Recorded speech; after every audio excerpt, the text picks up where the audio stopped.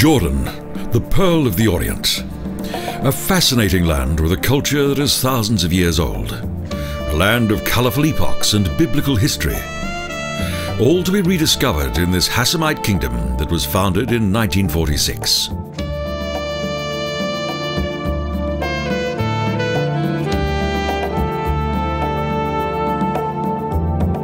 Pharaohs, Assyrian kings and Persian monarchs once fought for this country. Nabateans, Greeks, Romans, Byzantines, Crusaders and Ottomans. Each of them left their traces in Jordan.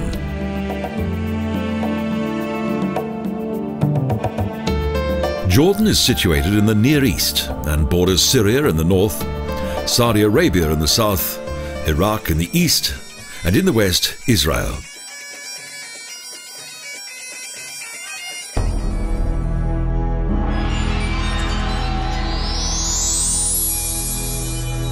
Welcome to Amman, Jordan's capital city. Here, poverty and wealth live side by side. At first sight, the city's ancient roots are not obvious. However, they date back to biblical times. The King Abdullah Mosque is the largest and, due to its striking blue cupola, the most beautiful mosque in Amman. Although only completed in 1988, it's an important symbol of Islam. 5 times a day, the Muezzin calls to the faithful from its minaret. In around 1200 BC, Jordan.Amman was the residential city of the Ammonite. But the first settlement was established on the Jebel al-Qal'ah, the citadel's 837-meter-high hill. In the Bronze Age, a fortress was built here. It was later used by the Umayyads. They built their main palace on top of the hill.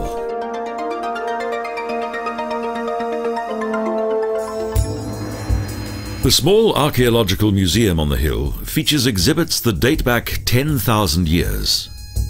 Impressive objects of great historical importance. An incredible collection of stone and clay heads and figures, all contained within this rather modest-looking museum. The centrally located Al-Hussein Mosque is the city's oldest sacred building. Heavy traffic passes close to its shining white exterior.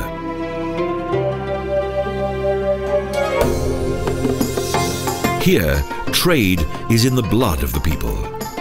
Thus, the souks are kept well busy, with shopping, rendezvous and gossip. It's part of Arab culture to carefully examine the goods, to pick the best, and then to bargain hard about the price. In the 1920s and 30s, the city's elite had their houses built in the side streets of Rainbow Street in a special way. Jordan River design. Steep steps lead to the highest of the city's 7 original hills, and the black and white facade of the Abu Dawish Mosque, an exotic-looking sacred building that was designed by a Turkish immigrant.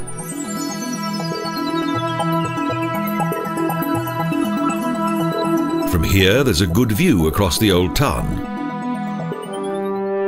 Today, most of the original Roman city centre is buried beneath modern roads and buildings. But the ruins still highlight the dimensions of the original structures. Pompeius conquered the city in 63 BC and founded the Provincia Arabia.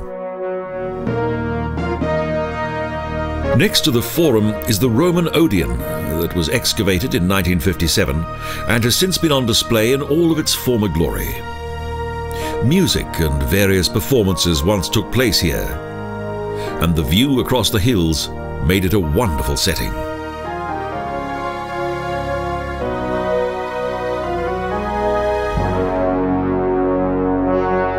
Roman buildings that had become commonplace since pre-Christian times were also built in Philadelphia, as the city was then called, such as the Modarag al-Roman, the great Roman amphitheatre. theatres to entertain, with plays and bloody animal contests. And because of its superb acoustics, it continues to be used right up to the present day. Next to the Roman amphitheatre is the Folklore Museum. Here the young can also learn of their country's cultural history. Traditional Bedouin jewellery and drinking vessels are also on display. In 1900, the Ottoman Sultan ordered the construction of the Hedjaz Railroad. It was designed to unite the Ottoman Empire that had begun to disintegrate, as well as to transport Muslim pilgrims to Medina in the Hedjaz Mountains.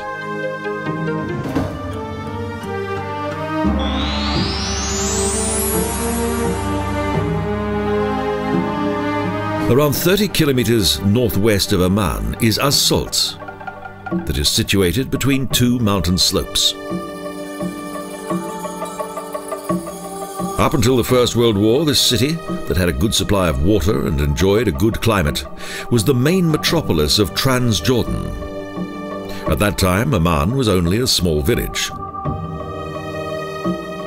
The ancient Ottoman town, with its characteristic lanes and buildings, was, unlike Jordan's other cities, left unscathed by battle.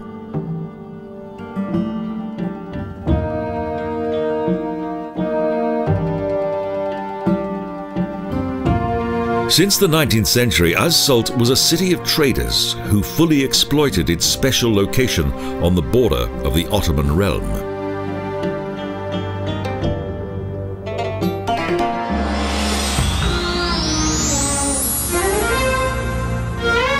The Wadi Musa is a fertile valley just outside Amman. Beyond the village of Iraq al-Amir is Qasr al-Abd, the palace of slaves, however with some excellent views.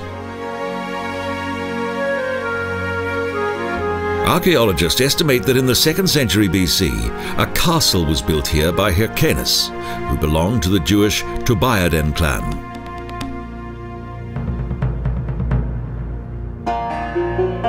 The outer facades are decorated with splendid stone lions, and the wall reliefs indicate a good degree of artistic skill.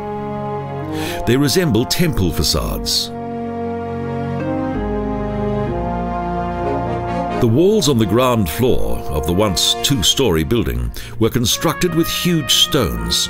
Columns and the remains of various walls indicate the division of the numerous rooms of the White Palace.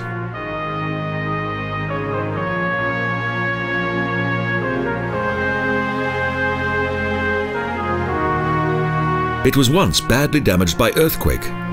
However, after 10 years of restoration, it was opened to the public in 1994.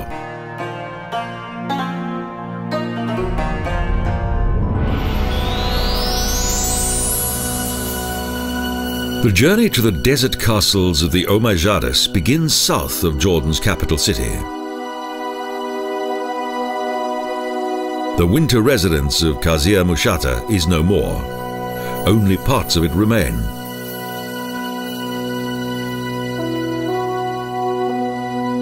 According to the wishes of Caliph Walid II, the Qasr Mushata was meant to outshine all other places in respect of both its size and splendor.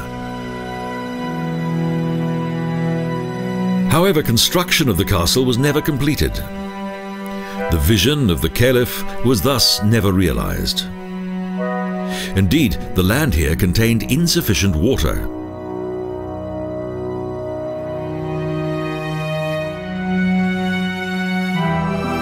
Today, there is little of the once richly adorned facades of the Umayyad building.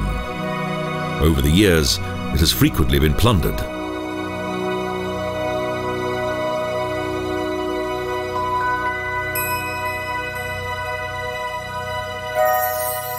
In the middle of the 8th century, hundreds of forced labourers lost their lives during the construction of the gigantic but never completed desert castle of the Caliph.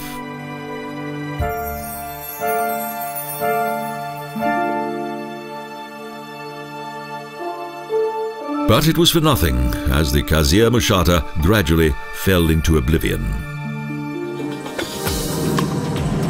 On the southern Azraq-Amman Road is the impressive Qasr al-Qarena, the most well-preserved desert castle in Jordan.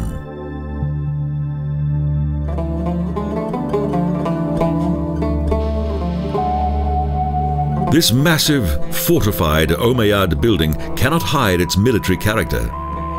It's still plain to see, even today.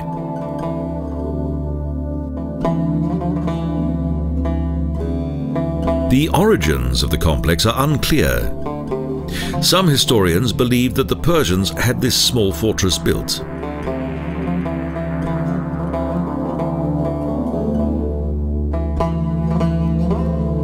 Strategic reasons also hint at the Persians, because due to the construction of similar fortifications, they had a much faster route across the desert.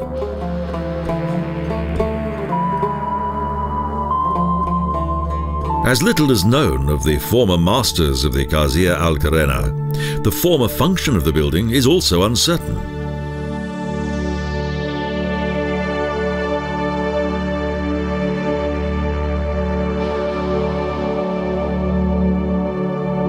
It is not known if this desert castle was once a fortified complex or a trading center.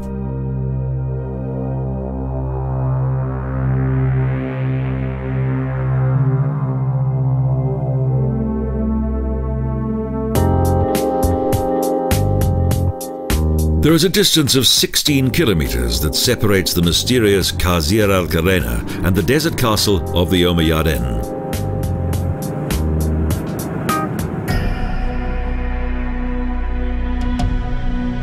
On the other side of the wadi are the architectural remains of a fairy tale-like hunting castle, the Qusya Amra.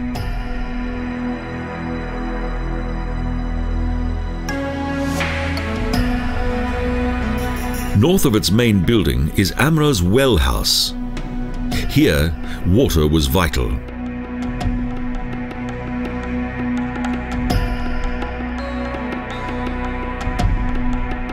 From the well house, the water flowed through two pipes into Qusya Amra's nearby bathhouse. This unique feature made the hunting castle of the Umayyades famous. Amra's bathhouse highlights the luxurious lifestyle of the former monarchs in the east of Jordan.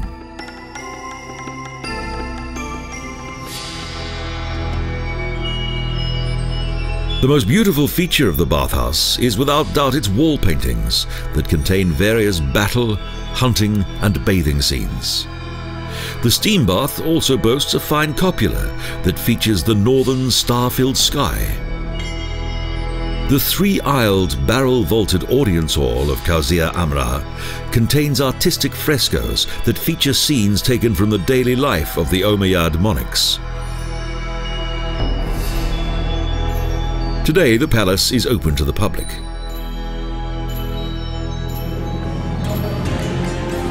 Travelling east, a number of trees indicate that there's an oasis nearby.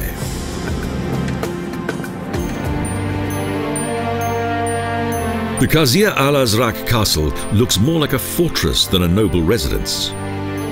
It's believed that it dates back to Roman times and the Emperor Septimius Severus.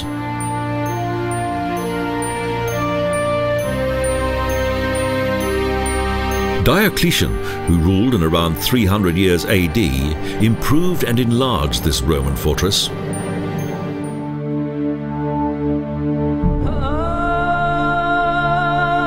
Today, the Qasr al-Azraq is entered by way of a mighty medieval basalt door. Indeed, Lawrence of Arabia mentioned this door in his famous Reminiscence.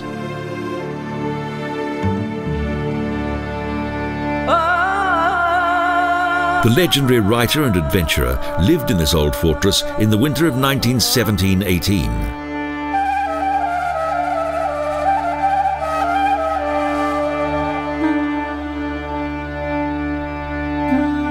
Caliph Walid II transformed the Roman fort into a splendid Umayyad castle.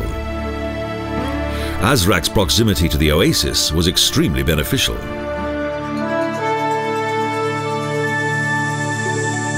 In addition to its function as a hunting castle, the Qasr Azraq was also an important meeting place for desert tribes.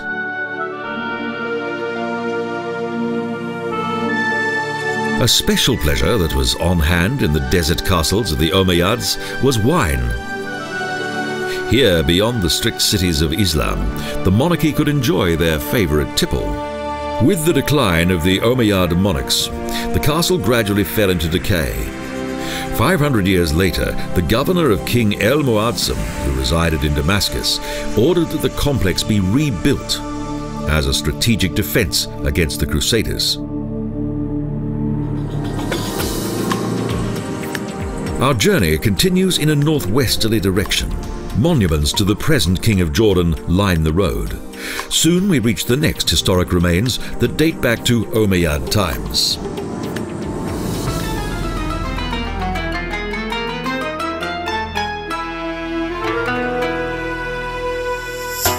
The architecture of the bathing castle of Hammam al-Sarak is reminiscent of the Qusya Amra.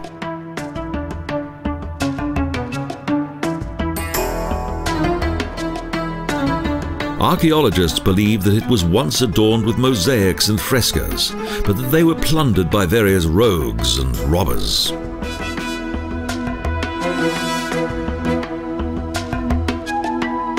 The water travelled from an 18-metre deep well next to the building, which was fed by a system of pumps.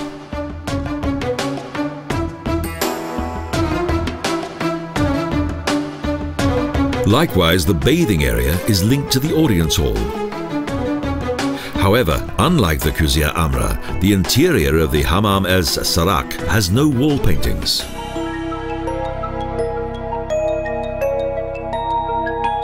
The former Umayyad monarchs ensured that everything was done to make their bathing facilities as comfortable as possible.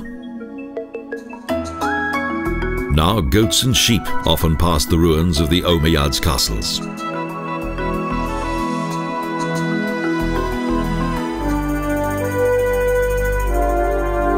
The history of the Qasr al-Halabat began in the 2nd century AD, when Roman troops built a small fortress here.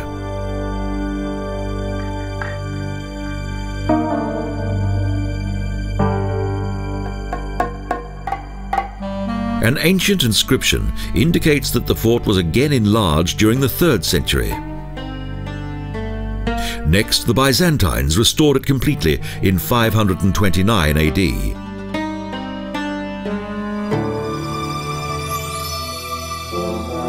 When the Umayyads came to power, they destroyed the Roman Byzantine buildings and built a new, luxurious desert castle on this site.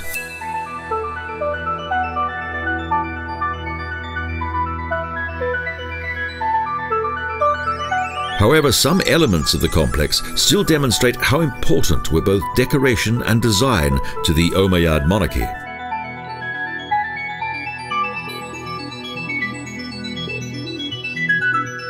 Today, the ruined limestone and basalt walls display little of the former glory of the Qasr al-Halabat.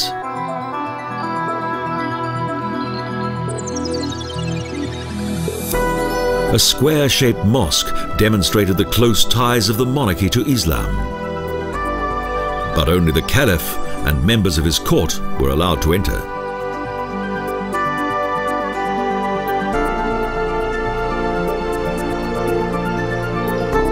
Jordan demonstrates how human culture, art and civilization have developed.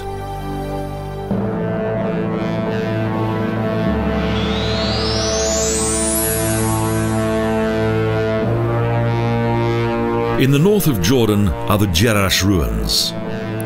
This ancient city was once called Gerasa, the Pompeii of the East. It was a member of the city alliance of Decapolis in the eastern region of the Roman Empire. The Romans built nothing in the Near East to compare with the buildings that were once here.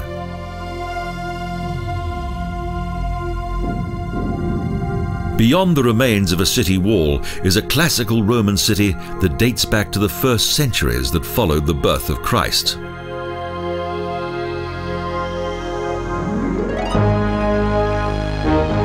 The most important buildings of the former city are still recognizable: an amphitheatre, forum, colonnade, temple and baths.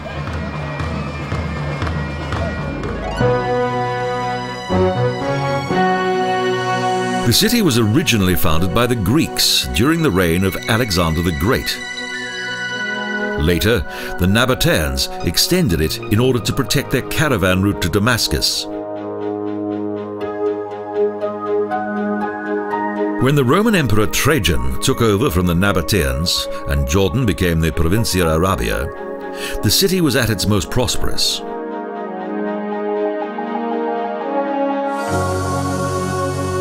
But with the fall of the Roman Empire and sea routes taking the place of the caravan routes, the city fell more and more into decline.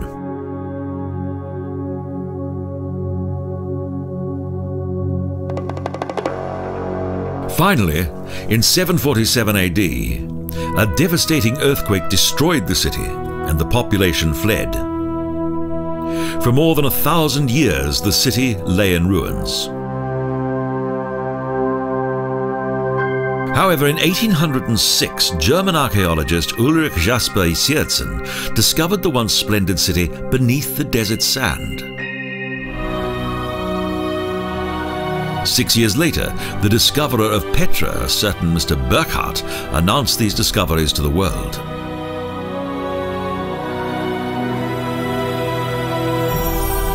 Today, the ruins are a popular tourist destination and one of the most visited attractions in North Jordan.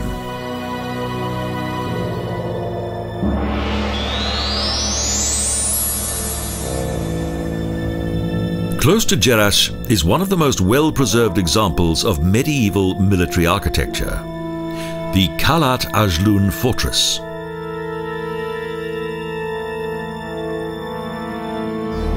Emir Iz Usama, a relative of Saladin, had this fortress built on a 1,200-metre high hill in 1184.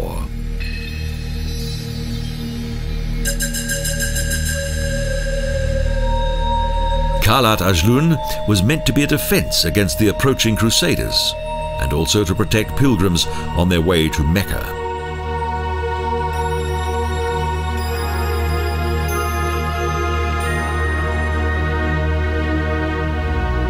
Under the rule of the Mamelukes, the fortress was extended and a moat was carved into the rock, although it was never filled with water.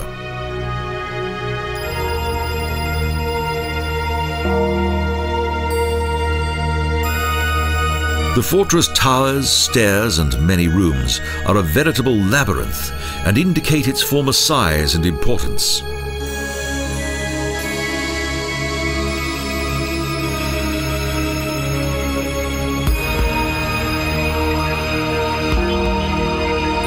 When in 1187 Sultan Saladin won the final battle against the Crusaders, the Qal'at Ajlun fortress was no longer used.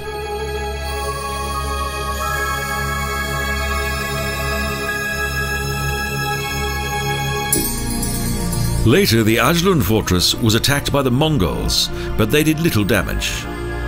So it was not battle, but an earthquake that in 1837 destroyed the fortress, whose ruins are still visible today.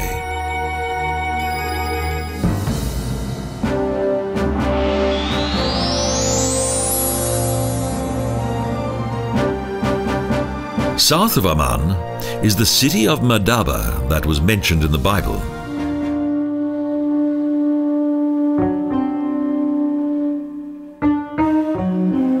It is referred to in the Old Testament as the location where the 12 tribes of Israel met.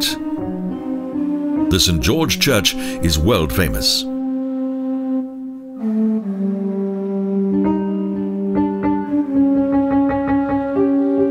It was here that the huge Palestine mosaic was discovered, an ancient map of early times. In order to protect it, a church was built over it. The Romans built a number of military bases here, and during the Byzantine epoch, 14 churches were also built in this area. Today, the churches are museums in which valuable mosaics are on display, such as the floor mosaic in the Apostle Church.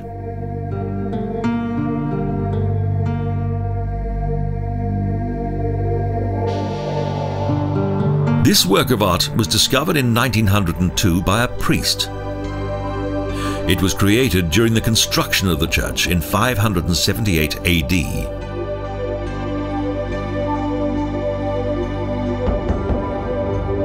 The Nebo Museum in the south of the city features the ruins of a church with a wonderful floor featuring lively-looking motifs. It's been well restored.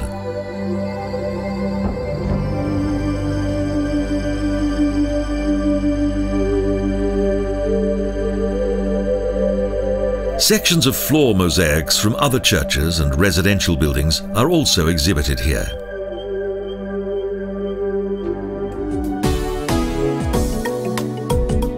Madaba is a synonym of ancient mosaic art. A school was once located here. The traditional skills of this region are a delight to see.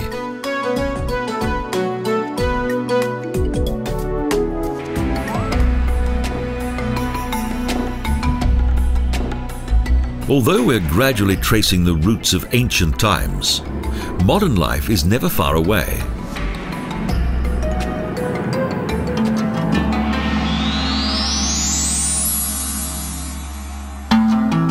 At an altitude of 800 meters is a place of great significance for the Jewish and Christian faiths, Nebo Mountain, where God spoke to Moses.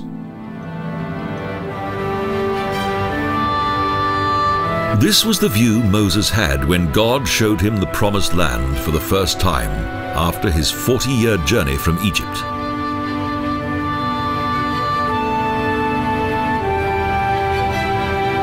He looked across the Jordan Valley and God said to him, "This is the land I promised to Abraham, Isaac, and Jacob."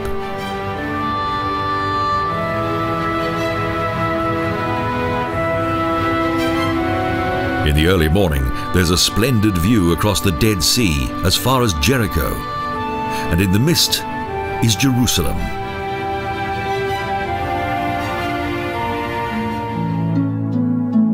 Siaga is a church and monastery ruin on Nebo Mountain that was discovered in the 1930s by Franciscan monks.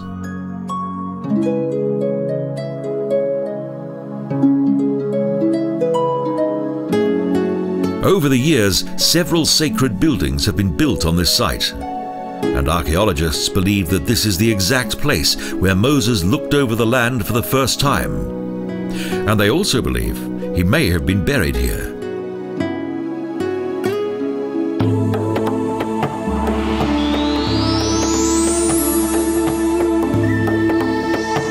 The Dead Sea is situated in a sunken Jordan-Israeli Rift Valley, 400 meters below sea level.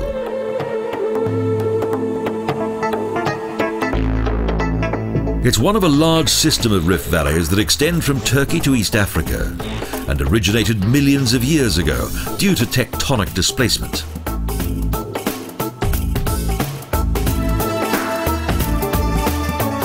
Today, the Dead Sea is a popular tourist attraction with visitors from around the world. International hotels proliferate here, and the infrastructure grows day by day.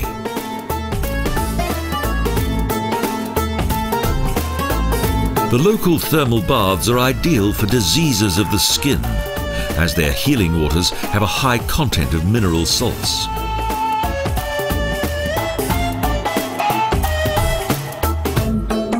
Images of people floating on the water's surface or covered in mud are well known all over the world. Several inlets, but not outlets, are responsible for the high content of salt in this, the largest inland sea in Jordan.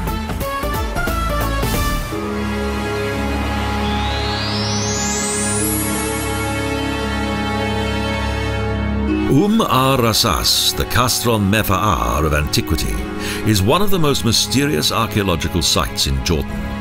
Today, this ancient settlement is tantamount to a field of ruins. Even now, it's not known how many treasures still lie undiscovered here. New discoveries always arouse much excitement.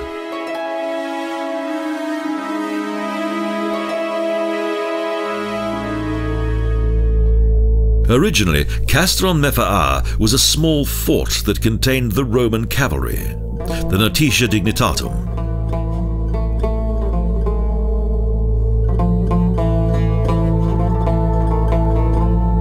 With the decline of the Roman Empire, this military outpost on the edge of the desert was abandoned.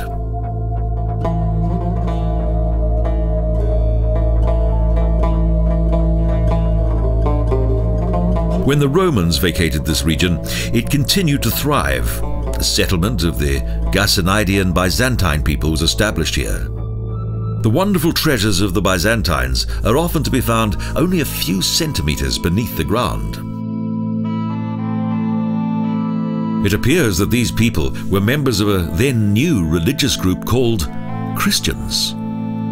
Indeed, it can be shown that the tiny settlement once possessed 7 churches. Thanks to the Italian archaeologist Michele Piccirillo, the mosaic-decorated floors of 2 churches were discovered here.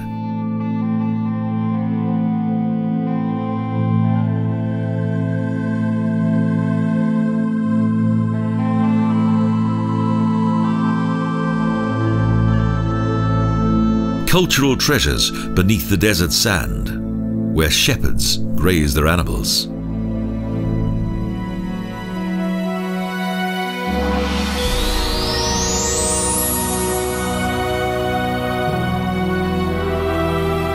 The ancient King's Road travels from Amman in the south. It is a route that passes through a fascinating landscape and connects Syria with Egypt and Arabia.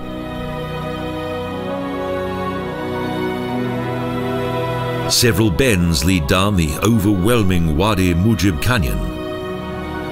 On one side of the canyon we descend 500 meters, and on the other side the road winds up once again.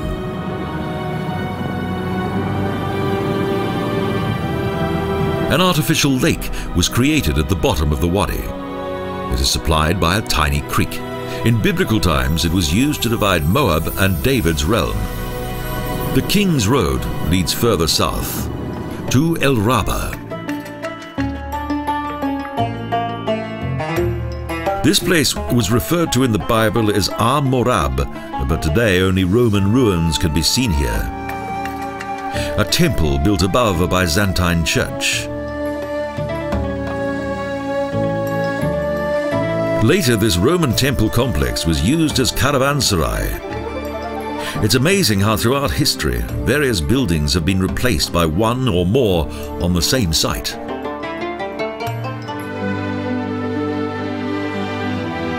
The Wadi al-Hassa is tantamount to being a large ditch between Jordan and the Red Sea. It is the biblical divide between the realm of Moab in the north and Edom in the south. It separates 2 quite different landscapes. The terrain here is increasingly rugged. The hilly limestone landscape of the north is transformed here in the south into cleft valleys and tapered sandstone needles. An extraordinary natural phenomenon. The name Edom means red and indicates the colour of the sandstone mountains that extend from the Nabatean town of Petra to Wadi Rum.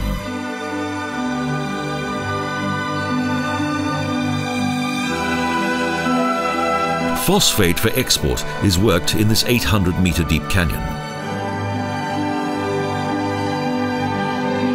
Along with his animals, a shepherd wanders peacefully across the wild terrain.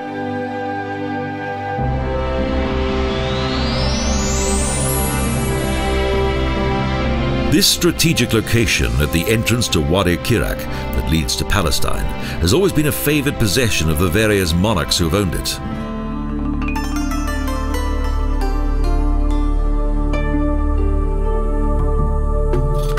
The Crusaders built a mighty fortress on top of this 950-metre high hill in the early part of the 12th century.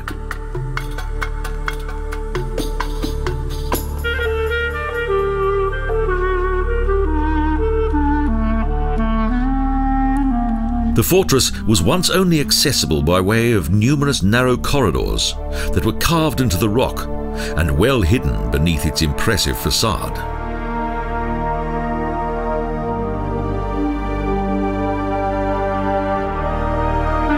After the Crusaders, it was the Arabs who took control of Al-Kirak.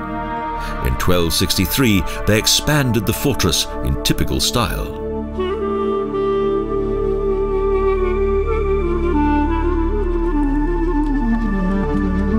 The first deed of Saladin, the commander of the Muslim army, was to publicly behead the master of the fortress right out von Chatillon and to impale his head on the gate.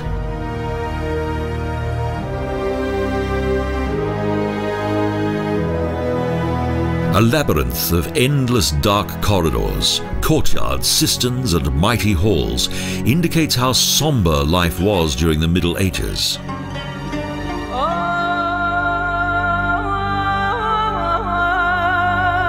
Al-Kirak was an ideal location from which to control the traders and pilgrims who travelled between Damascus and Mecca, and also from which to launch hostile action.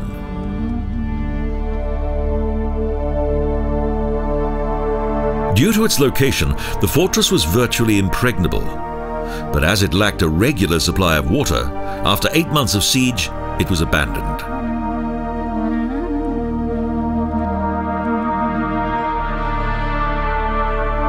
Earthquakes and constantly changing ownership often changed the appearance of this mighty fortress.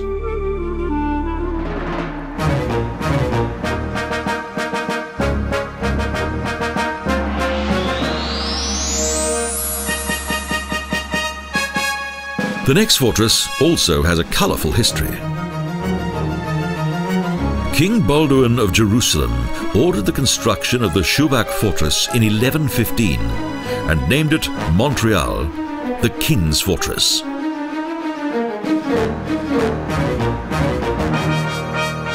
It was the first outpost of the Kingdom of Jerusalem and was then surrounded by fertile land, unlike the barren landscape of today.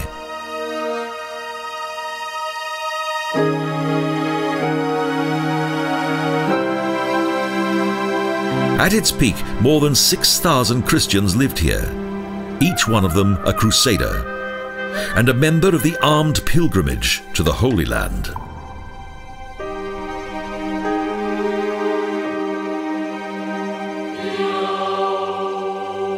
After a persuasive speech by the Catholic Pope Urban, the First Crusade was organized in 1095, and the Militia Christi joined the cause. At first, the Muslims were disorganized, so Jerusalem fell, its inhabitants massacred.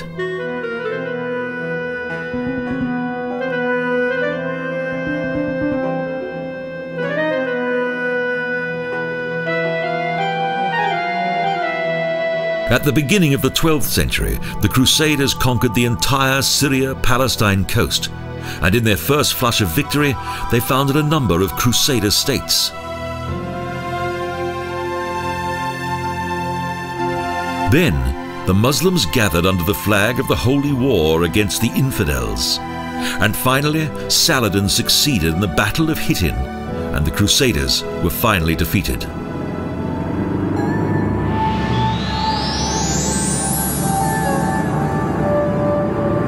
Close to the world-famous Red City of Petra is Al-Baida, a small city, but one that is similar to Petra in many ways. Petra Minor can only be entered by way of a cleft within a narrow canyon, where the landscape features various red sandstone formations.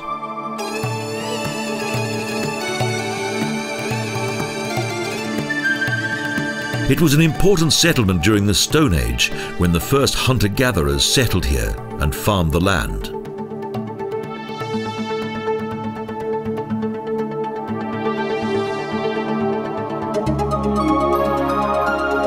Stairways, walls and caves were carved into the soft sandstone, and there was also a good supply of water.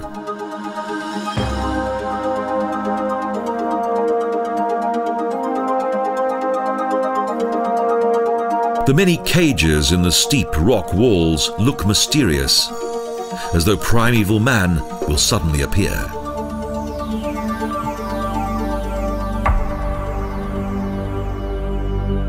As they settled close to this location 1,000 years later, Did the Nabateans gain their architectural inspiration from this place?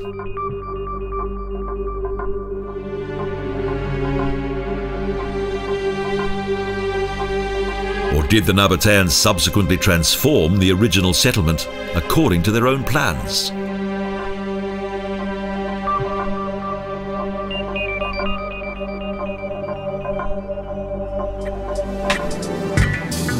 Near Wadi Musa, the Valley of Moses, is the fascinating and legendary rose-red city of Petra.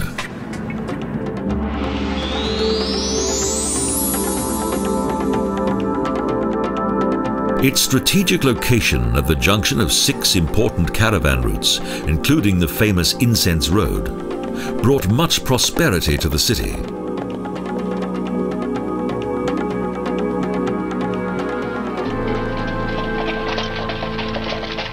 The most impressive route to Petra travels through the Sikh, a narrow gorge with huge sandstone walls.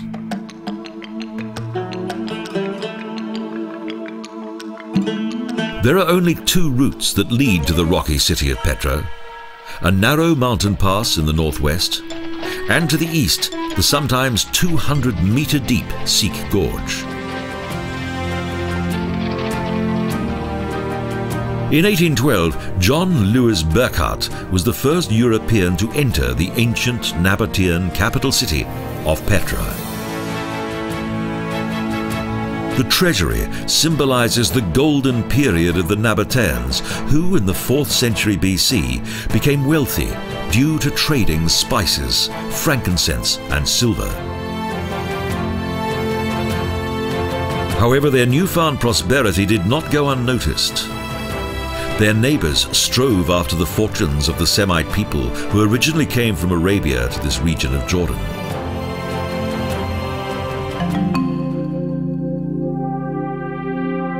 Due to the strategic location of their capital city, in 312 BC, the Nabateans avoided conquest by hostile armies.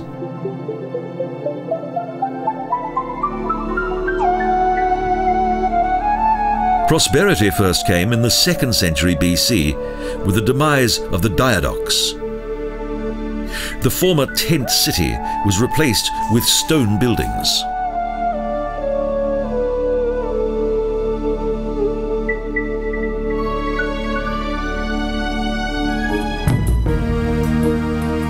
The high places or altars that were used for animal sacrifice were of much significance.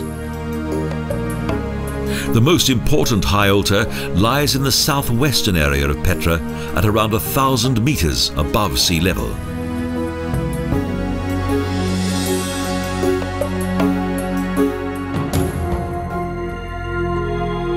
The Romans also discovered the hidden city and settled here. They built an amphitheatre with seating for around 6,000 on 33 rows of stone seats.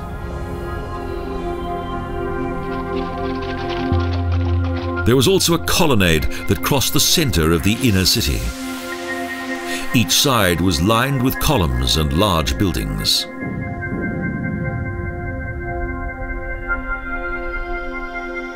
The Bedouin name, Fortress of the Pharaoh's Daughter, has no connection with the original function of this well-preserved Nabatean building.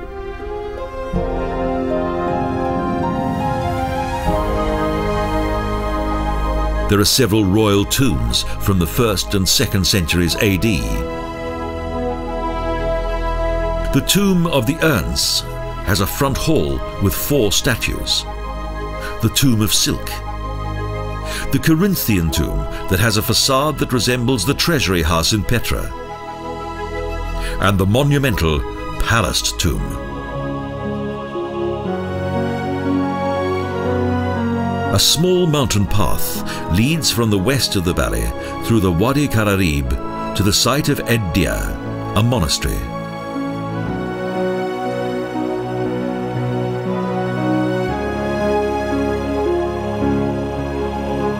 Petra still possesses a fascinating and mysterious atmosphere.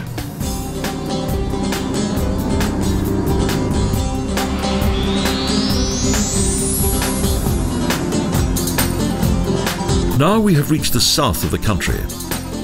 the harbour town of Aqaba on the Red Sea. Its beaches and exclusive holiday resorts are extremely popular. Numerous water sports are also available here.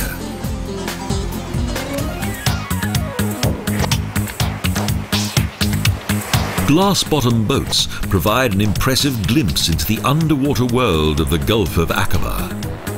An intriguing sight.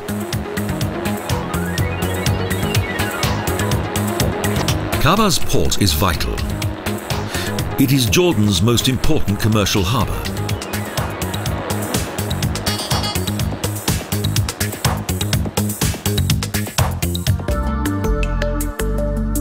This city is an important junction of trading routes that cover both land and water, and it has a long history, as does the Mamelukes' castle.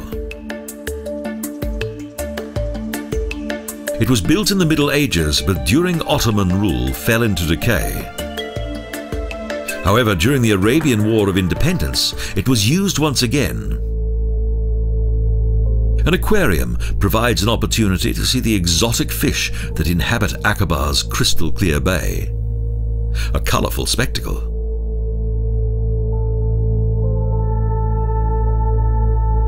Around 20 saltwater tanks contain some of the Red Sea's most interesting fish. A shining variety of various species that gradually evolved in this region.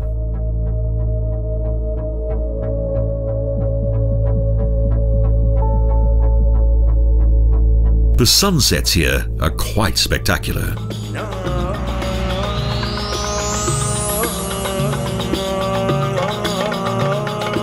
Around 50 kilometres from Aqaba is one of the most fascinating desert landscapes in the world, the Wadi Rum. Despite its desolate terrain and hostile environment, the Wadi Rum region was first inhabited several thousand years ago.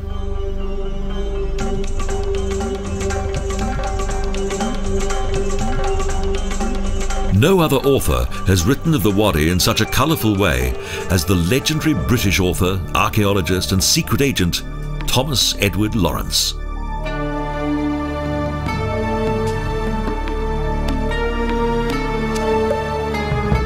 The history of Wadi Rum's various settlements dates back to the Stone Age and the 9th millennium BC.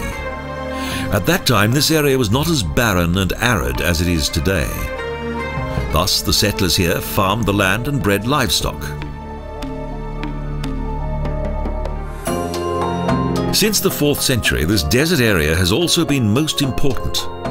Caravans of the legendary Incense Road were controlled by the Nabateans.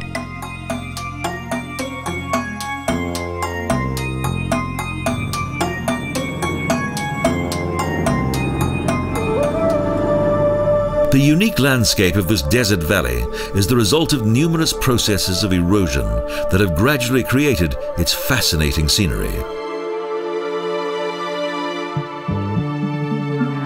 One of the most popular destinations in this region, and also one of the most famous landmarks of the Wadi Rum, is the imposing rock bridge situated at Jebel Burda. The Wadi Rum was a sacred place for the Nabatea tribe. The ruins on the edge of this high rock wall are the remains of a Nabatean temple that dates back to around the 1st century AD.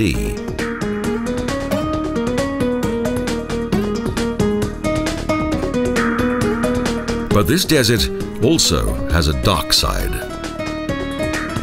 Drug barons and arms dealers attempt to ply their trade here. However, the legendary Bedouin police are a force to be reckoned with.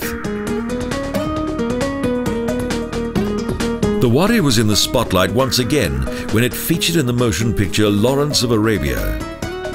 However, it took several years for this barren landscape to be made readily accessible to tourists.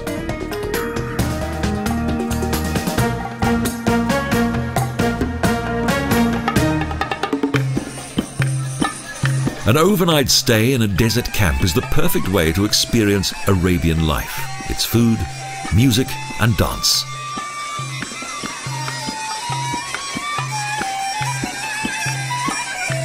The men dance to the fiery rhythms and the persistent melodies of the dudelsak, a type of bagpipe, beneath the clear night sky. Desert romance, culture, and fascinating natural wonders. The exotic realm of the Bedouin is a taste of Oriental history. To travel along biblical routes, to experience the Promised Land, to visit the Red Sea at dusk. A land of crusades, Roman cities, impregnable fortresses, and mysterious desert castles. Jordan, a priceless gem located in the Near East, with all the magical romance of the Orient.